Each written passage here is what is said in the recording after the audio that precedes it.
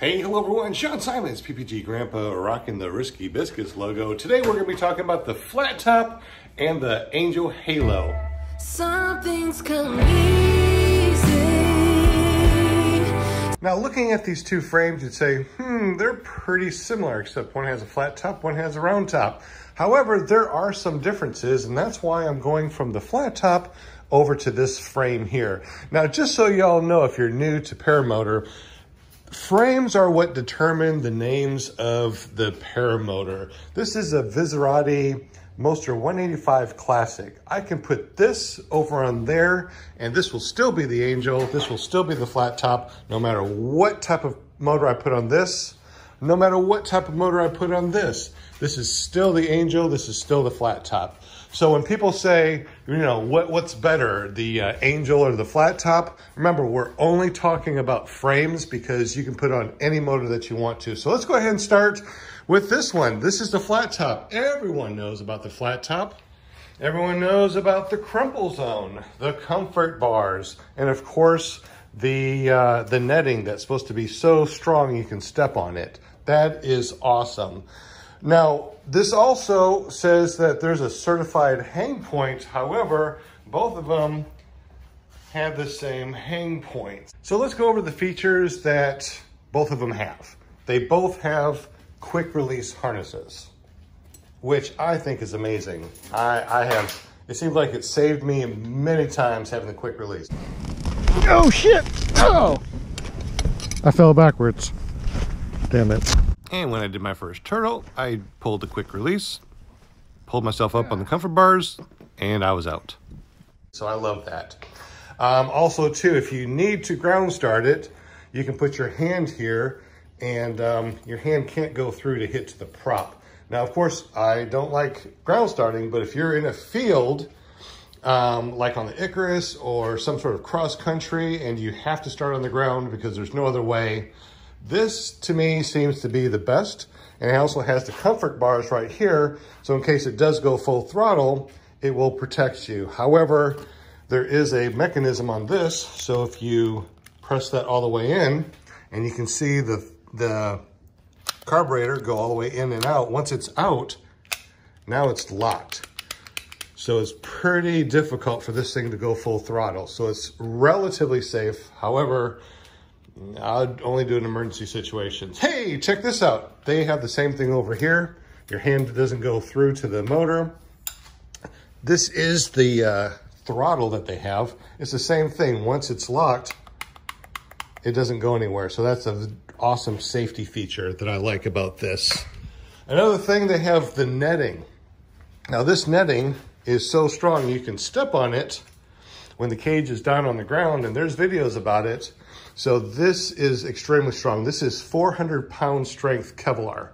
Now over here, they have the 500-pound strength Kevlar, and I can feel the difference between the two. However, both of them, you are not gonna go through and hit the prop. And in this clip, you can see Del Shaughnessy stepping on the flat top Paramotor, showing you how strong the netting is. Well, by the Paramotor, it still would not have enough force to flex the prop into your hand. And in this clip, you can see Andrew Fuller, the maker of the Angel frame, doing the same comparison test on top of the peanut butter jars. Ta-da! He also goes one step more and shows you that it's so strong you can do pull-ups on the netting. No matter how many times he does it, it doesn't flex. He takes it one more step and plays tennis with the pieces of the Paramotor frame. Look at that. It's that strong. Who else can do that? I have shortened up this, but also there has been some people that the cable on your throttle has gone through. However, I use zip ties.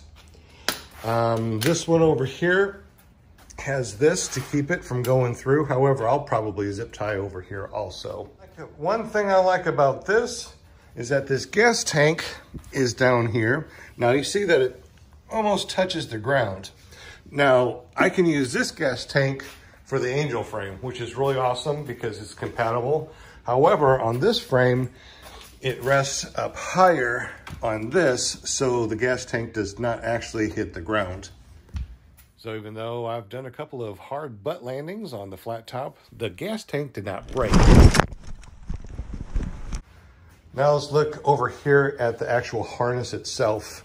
On the flat top harness, you can see that there's just no padding on the harness. And when I have it on my back, that's all I feel is that one strap digging into my shoulder. And it feels pretty heavy.